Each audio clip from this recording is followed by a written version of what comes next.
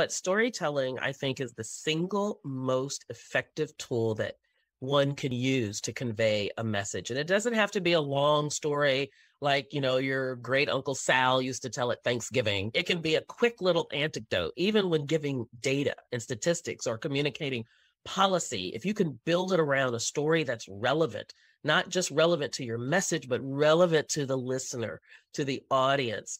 Statistics show, Dr. Jennifer Aker of Stanford University found that telling a story when conveying a message was 22 times more effective in conveying that message than not telling a story, no matter how important the message was. And so that is a device that I think is vastly underutilized, or perhaps not utilized to its greatest effect.